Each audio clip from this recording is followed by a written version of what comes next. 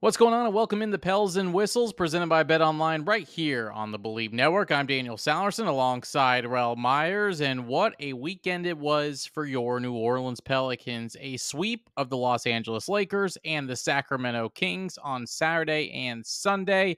Have the Pelicans feeling pretty good, 2-game winning streak, and look to continue the homestand with another win on Tuesday night against the Atlanta Hawks. Rel, how you feeling? I feel like the hat's back on. We both have the matching shirts today. If you're watching on YouTube, but just like the Pelicans, we're on the same page on this Monday. Yeah, we're in sync, man. It was crazy when I turned my camera on and I was like, "Hey, what are you wearing my shirt?" But yeah, the hat's back, the birds are back. Maybe we'll see. But yeah, this weekend was a lot of fun. And it's always fun to beat the Lakers when they have so many Lakers fans in the blender. Send them home with a sad look on their face is always a good time.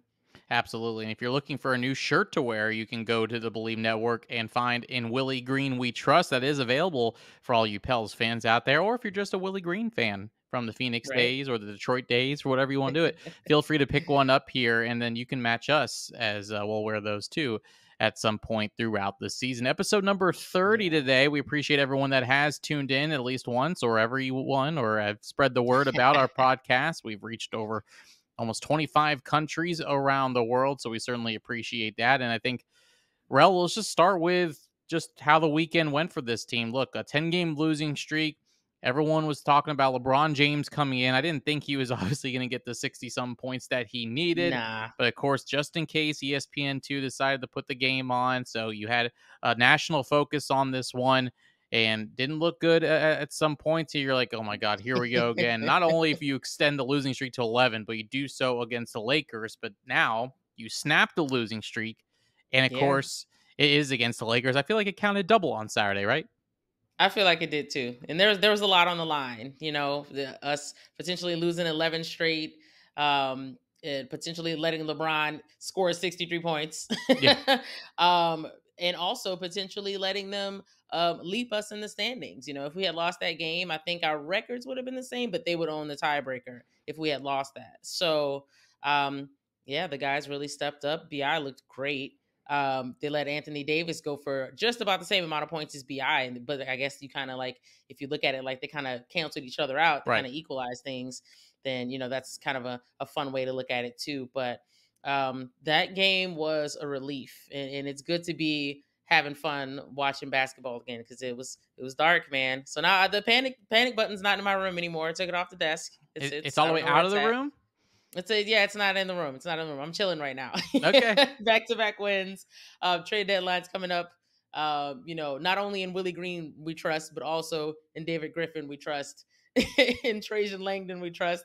So I think they're gonna make whatever necessary move they need to make that makes the most sense, not just for this season but for moving forward. So yeah, we just really needed to end that skid. So much more serene now that we've been able to pull that off. I think you made a great point as far as just them having fun again. And I know when you're on Yeah. a 10-game losing streak, you tend to get tight, you tend to overthink things, you just want to snap that Mhm. streak.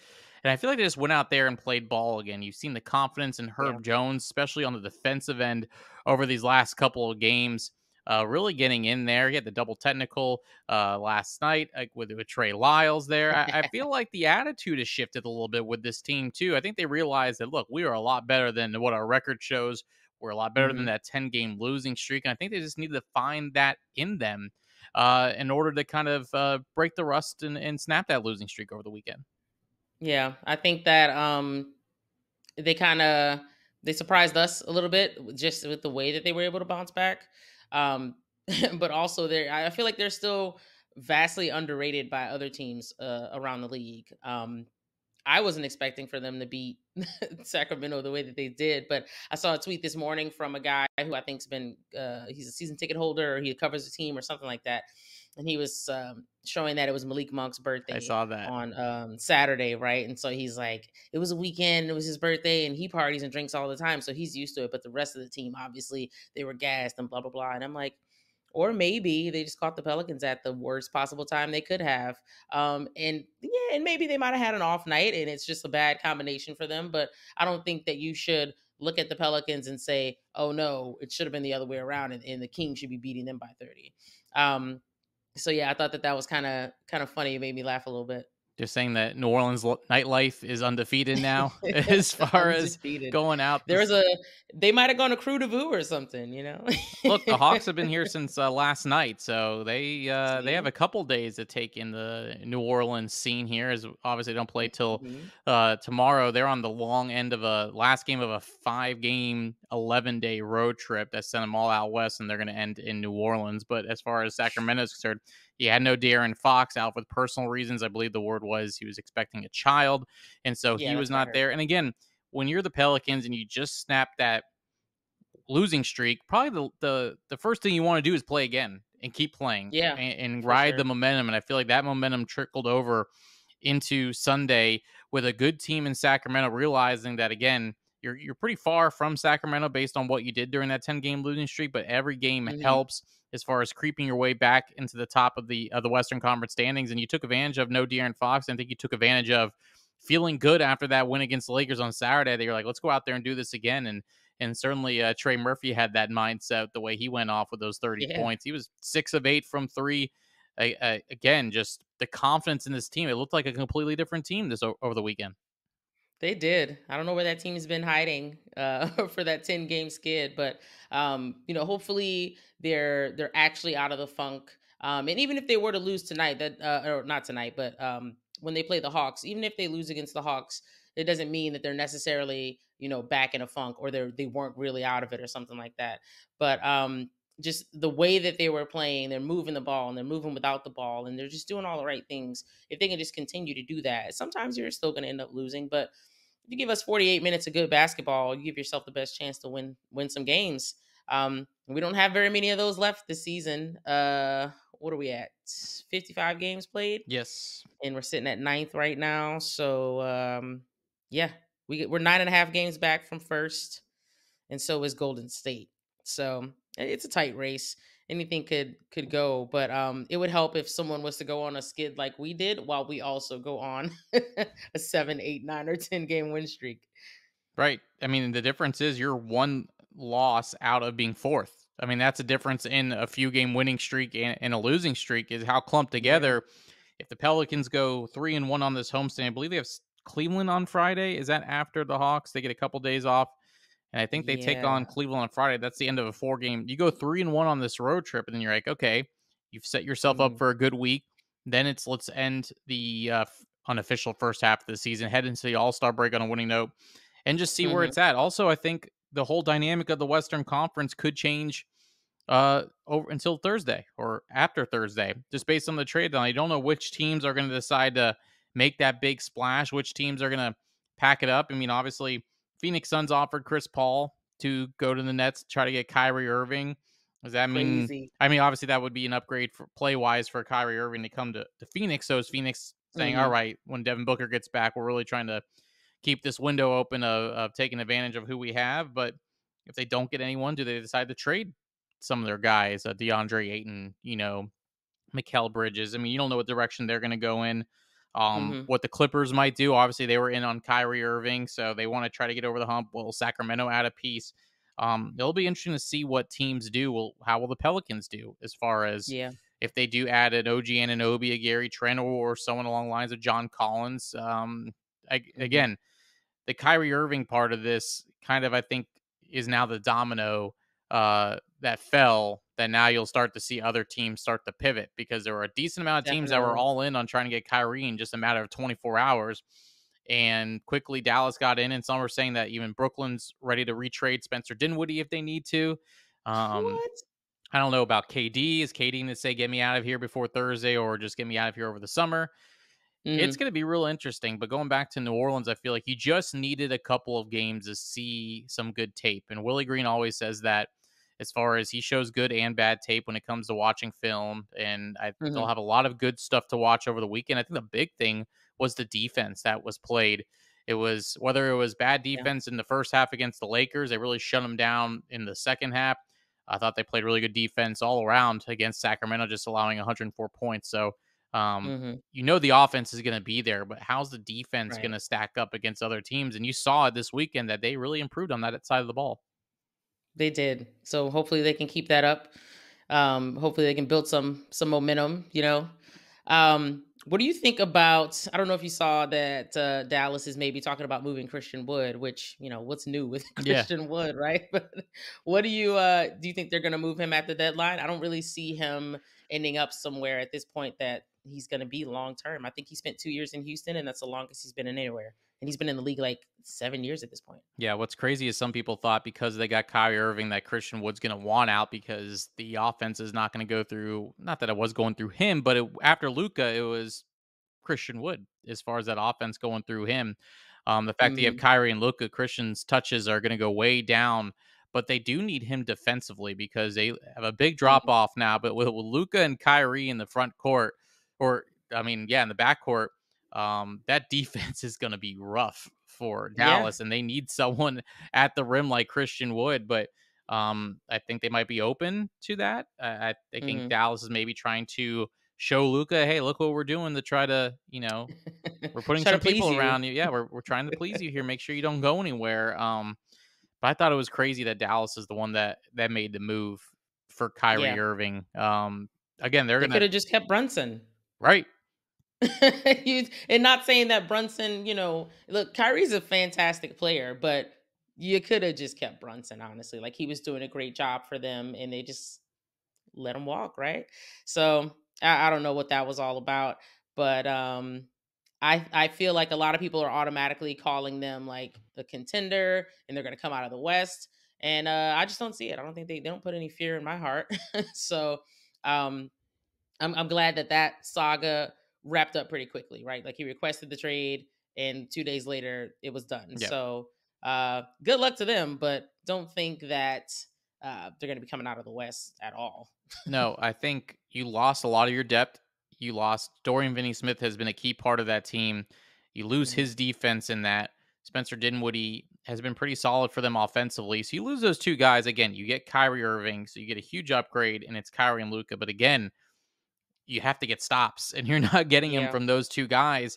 So you're gonna have to outscore teams a bunch. And once we've learned, once you get to the playoffs, there's no more outscoring teams. You're gonna have to play a little bit of defense. So if that's what Hmm. they're going to try to do here before Thursday, then maybe so. But I think you got to keep Christian Wood and try to ride with this team. But I definitely think there's other teams that are built better to survive a long run in the Western Conference than Dallas. Hmm. Denver still seems like that team. I wonder if, again, if they trade Bones Highland, are they going to try to maybe get a piece for him that can maybe put them over Yeah. the top to keep them as that team to beat in the West? Of course, you can't count out Memphis.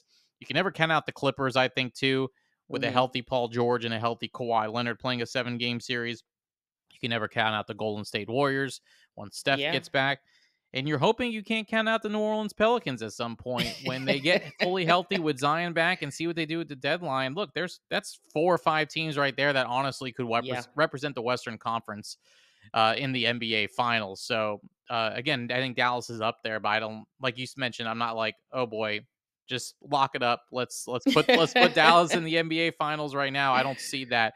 But it was interesting to see that they were the team that said, "All right, let's do this," and we'll see what happens with them and every team come Thursday. So, what do you think the next Yeah. big move? If you're on Bet Online right now and they're saying the next player to be moved, who is it?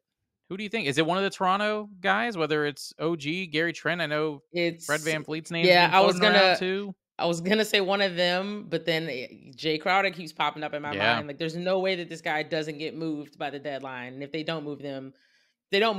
What exactly are they doing over there in the valley, right? So, um, there's just so much, I don't know, smoke, right, surrounding the guys in Toronto. And both deals I think could happen. Gary Trent and OG could end up being out of there, and also, Jay Carter's got to go. I just don't know which one will happen first. I don't know which one takes priority in the Woj bombs and the Shams bombs.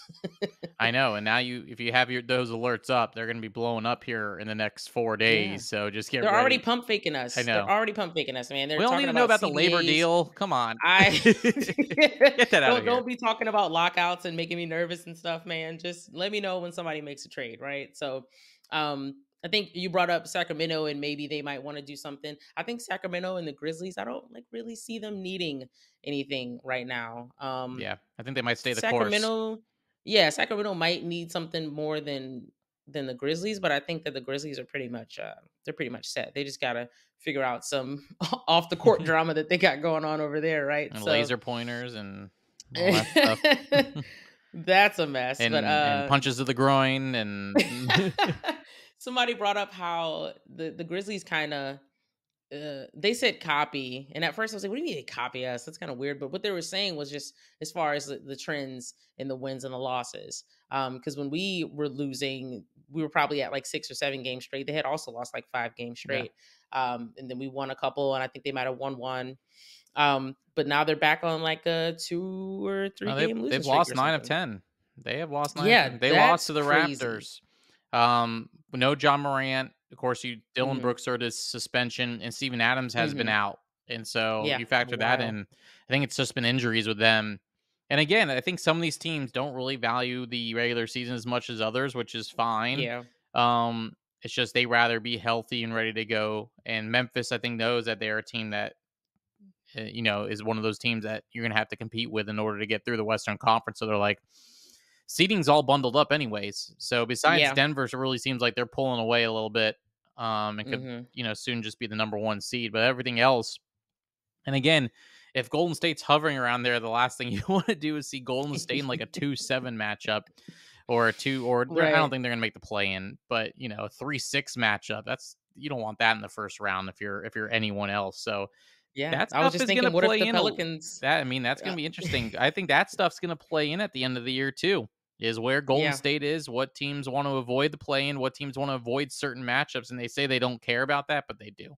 There's no yeah, way a team at the top is gonna want to run into the Golden State Warriors in the first round, as if if they have home court advantage, a 1, 2, or 3 seed. So yeah. that's gonna be interesting to see what happens. But before we keep going, don't forget BetOnline remains your number one source for all your sports betting this season. Everything from the NFL playoffs, which wraps up on Sunday, the pro and college basketball, UFC, MMA, and more. You'll always find the latest odds, team matchup info, player news, and game trends at BetOnline with live betting options, free contests, and live scores for almost any sport or game imaginable. BetOnline is truly the fastest and easiest way to bet all your favorite leagues and events. Head to the website today. Use your mobile device to join and receive your 50% off welcome bonus with your first deposit. Use the promo code BELIEVE, which is on our shirts, BLEAV, if you're watching on YouTube, to receive your rewards. BetOnline.ag, where the game starts. So, I want to go back to the Pelicans before we talk more about the trade deadline and what it means for them, Yes. because I think some injury situations might cause this team to make a move as well. Jonas now with a knee injury. Not sure how severe it is, but he did sit out on Sunday. Same goes for Hmm. Brandon Ingram, which the way he talked about his toe after the game, it doesn't seem like it's fully healthy, and he might have to, what he kind of says Yeah. is dealing with it. So Hmm. I wonder how that's going to play out throughout the whole season, and if back to backs are just not going to be a thing for him, whether he plays in one or the other. Luckily, you're able to Yeah. get both, but I do think that kind of, especially with that being a concern, and still don't know yet. Hopefully, this week we know a little bit more about Zion Williamson and his timetable to return. Um, does that change the way the Pelicans look at this trade deadline a little bit? I like to think that the front office isn't as reactionary as the rest of us are. Yeah, We're just like, oh, hey, everybody's hurt. You need to get somebody right now right. because the deadline's coming up in like 2 seconds, right? Um, and that's why they get paid the big bucks, right? Like they have to step back, take a look at the bigger picture, and kind of look at the landscape, and it's their job to see, what other teams are doing and things like that. But um, I am interested to see what's going to happen this week with Zion and his reevaluation. And someone someone told me yesterday, because I had said he's getting reevaluated and hopefully he'll get cleared for like full practice. And they said, well, you know how this goes. It's going to be cleared for 1-on-1 and then cleared for 2-on-2. And I was like, please No, don't say that. I don't think we're at Please that don't point say with that. this injury.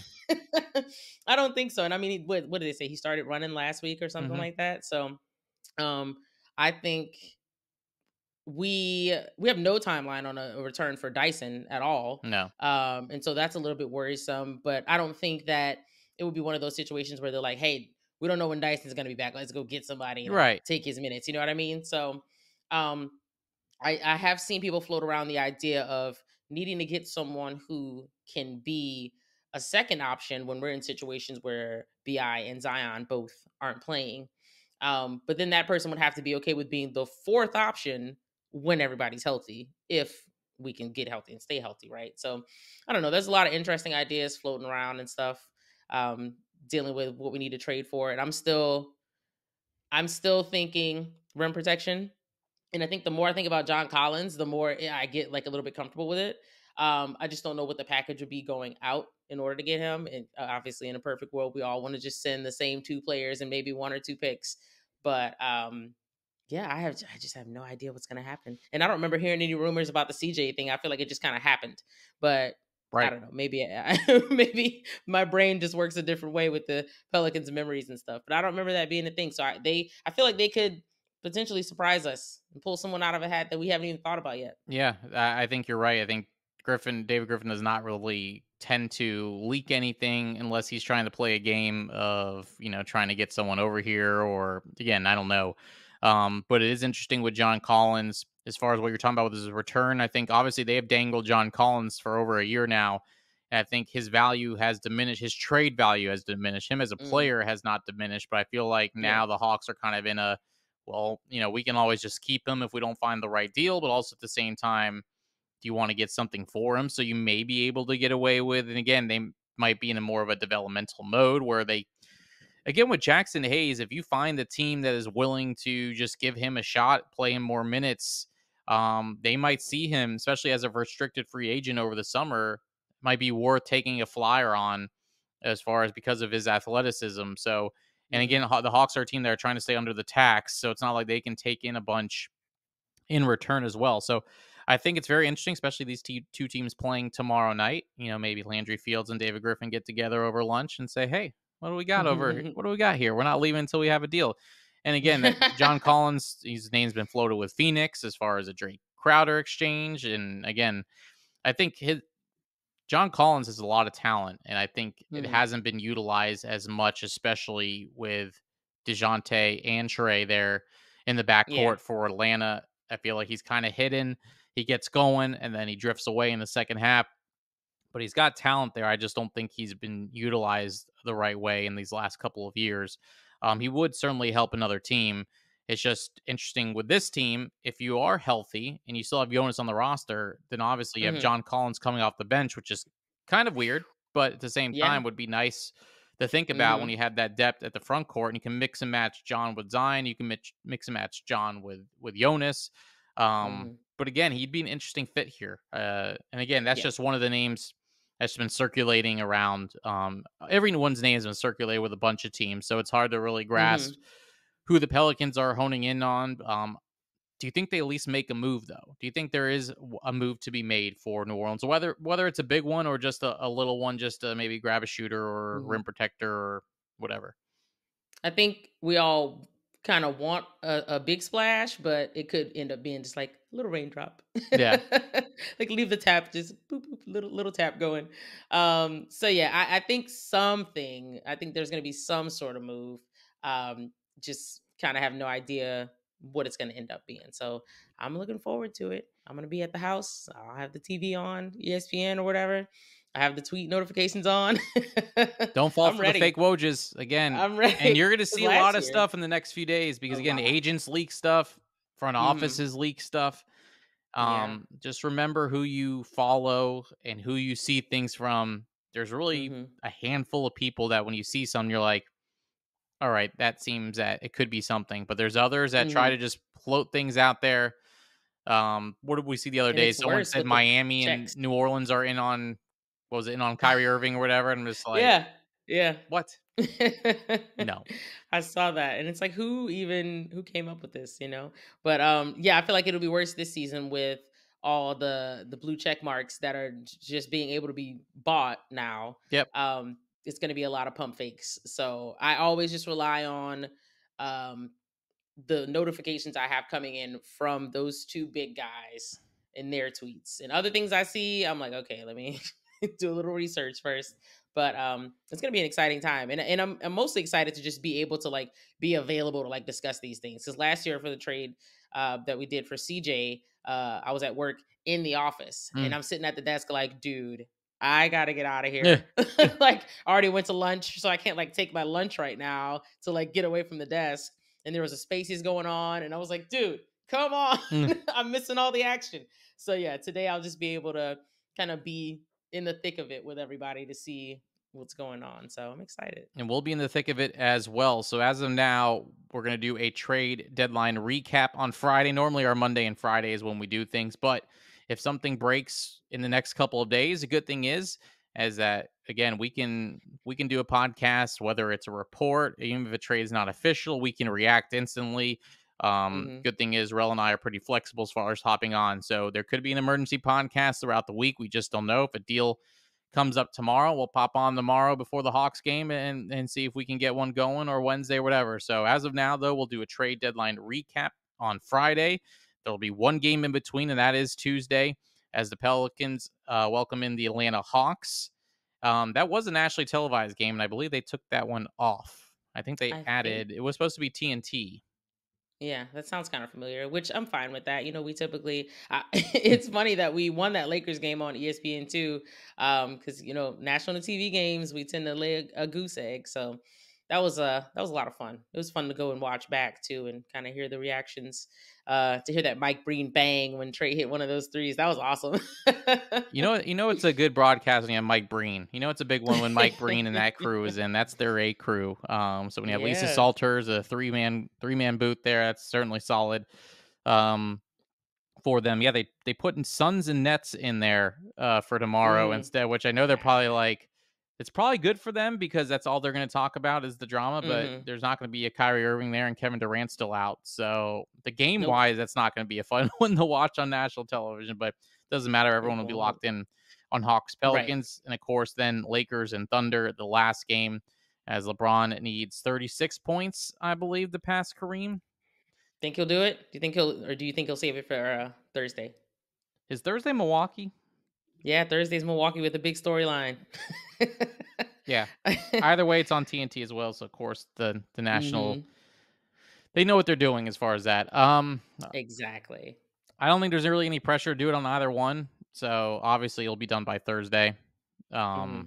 I don't but if he could probably get it done tomorrow, if he's feeling good and he's heating up, then that means he'd have like a 40-point game to break the record, then I'm sure he's not going, okay, I want to get this done tonight. I think it's more of just flow of the game because Mhm. everyone thought, he needed 60 some points in the last two or 90 some points in the last two Yeah. games, and that's when the ESPN2 added him to the broadcast, and it's like, well, you got to average 45, and he's not like, all right, I got to score 45 in each of these games in order to get. Yeah.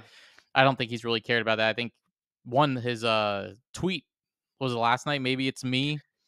Maybe it's me. What is that, a Facebook post? Like, it's And complicated whether it's a Lyle Taylor retweeted it and he goes, "Maybe it's Maybelline." yeah, maybe it's a Taylor Swift song or something. I don't know what's going on Man, with LeBron, but either way, it was kind of give it a funny rest. that Kyrie did not go to the Lakers. So Yeah. People just they band together to make sure that certain deals don't happen for the Lakers, and I love it. Cuz why would you want to help them? Everyone else has to build through the draft. Like everyone else has to do that, and they're the only ones who just strictly are just like buying talent and just like trading and whatever else. Or maybe like some tampering and things of that nature. So it's like what we don't want to help these bozos. So I'm glad that people, go out of their way to make sure guys don't go to yeah, to well, they're LA. all in because they're only going to be as good as when LeBron's there. And if LeBron decides to hang it Mhm. up or go play with Bronny or whatever, Mhm. Rob Pelinka doesn't care about what draft picks he has. They're going to have to go into full tear down because when LeBron leaves, Anthony Davis is going to leave. You know that. Anthony's Mhm. not going to stay Mhm. there and go build around me. He's going to go somewhere else or follow LeBron or whatever. So Yeah. it's going to He's going be home to Chicago. that's what I think. That's not a really a bad assessment there. If they can hang on to their guys with DeMar and all them, again, this could be 2, 3 Mhm. years down the road.